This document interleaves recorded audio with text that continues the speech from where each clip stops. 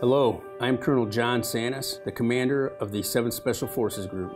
Thank you for joining me this Memorial Day.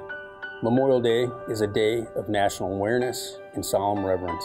A day for us to honor the military men and women who gave their lives in defense of our nation, its values, our freedoms, and our liberties.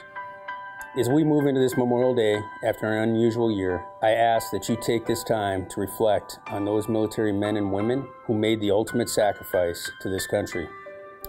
Memorial Day was first observed after the Civil War and called Decoration Day because families typically remembered their loved ones by decorating grave sites with flowers or flags.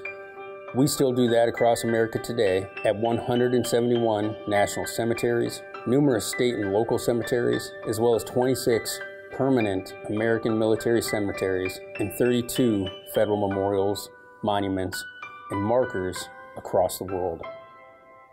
Since 2001, over 50,000 American service members have been wounded and more than 7,000 service members have been killed in action.